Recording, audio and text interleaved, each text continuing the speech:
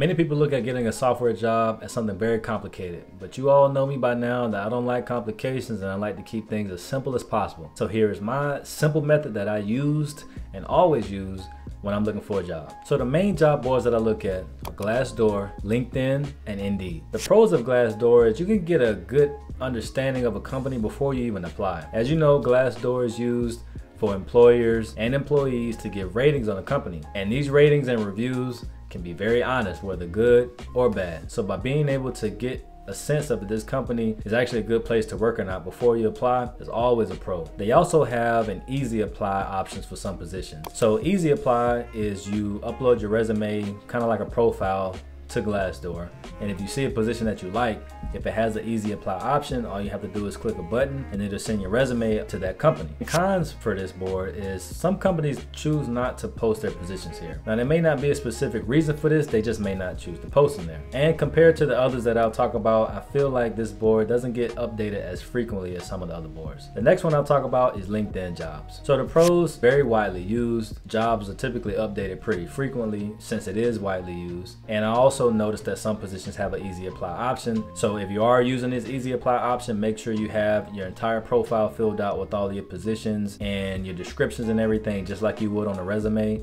So that way they get a full profile once you submit your application. So the cons, it's very hard to get a sense of the company through this job board. Like I mentioned on Glassdoor, you can look at a rating and you can see generally how people feel about working there. Well, LinkedIn, you don't really know. The only thing you can kind of see is maybe the size of the company, and that's really about it. So the next one I'll talk about is Indeed. Now, Indeed has been around forever and it's still very, very popular for employers and people that are looking for jobs. So the pros, obviously, is still very widely used. It's extremely popular. Some positions may list, an estimated salary range, which may not be 100% accurate, but either way, it's still a good idea on what you could expect to get paid if you were to get the position. And it's very well trusted. So the cons, in my opinion, the interface is not the best. It kind of has a very old school feel to it. And I noticed that a lot of times I would search for specific positions. It would give me a lot of results, but a lot of those results may not really be exactly what I was looking for, exactly what I searched for. Also, Indeed is like a mass job board. So what I mean by that is you have companies putting postings there, you have staffing agencies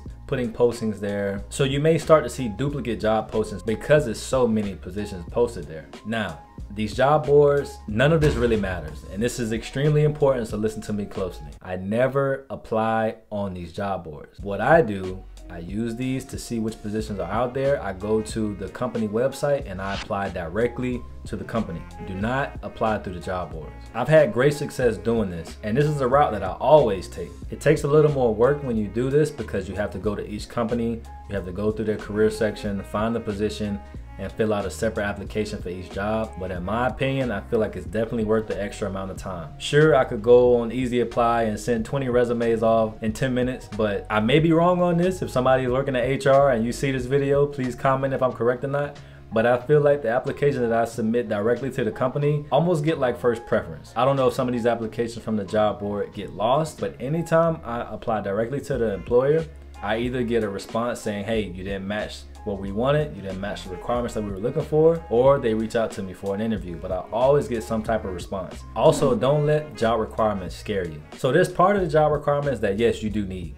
But in my opinion, I feel like a lot of this is kind of fluff. Now, I'm not sure if it's to scare people away or, to limit the amount of applications they get. But sometimes I will read job descriptions and I'm like, there's no way they are expecting someone to know all of this. So the only thing I looked at was the number of years. When I first started, I would look for anything that was 0 to 2 years. If it was 0 to 2 years experience and it was in the language that I was looking for, which is obviously JavaScript and other front-end languages, then I would apply to it. The next thing is quantity. I would apply to so many positions when I was trying to get into the software field. It's not even funny, but there was a specific reason for this. I had to give myself enough chances to get a response, to get interviews. If I didn't get interviews, there was no way for me to know if I was ready or not to be employed. There was no way for me to know what I needed to learn. So I casted my net very wide. So don't be surprised if you end up applying to way more jobs than you anticipated. The first one is always the hardest, but after you get that first job, things will get a lot easier. But you have to get that first job, and the only way to do that is to apply as much as you can and to be persistent. So regarding your resume, if you don't have any technical experience, that's not a deal breaker, but if you do have any technical experience, for any position that you have, make sure that you list it somewhere on your resume. If you don't have any, that's okay too, but there are some things that you want to make sure you do and add to your resume. The first thing is, don't apply to any jobs if you don't have a section that's related to any projects that you've built and regarding anything that you've been learning. I mentioned it before, but ideally you will want to build your own simple website and upload any projects that you've made to your website and your GitHub account. Upload all the code to your GitHub, even the code to your website, because technically that's a project in itself, so you want to make sure you add that to your GitHub as well.